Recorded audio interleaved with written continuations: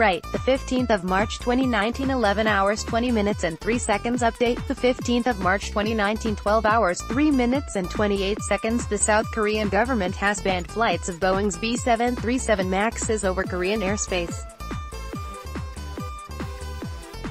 The Transport Ministry said on Friday that it has notified airliners and related agencies of its decision.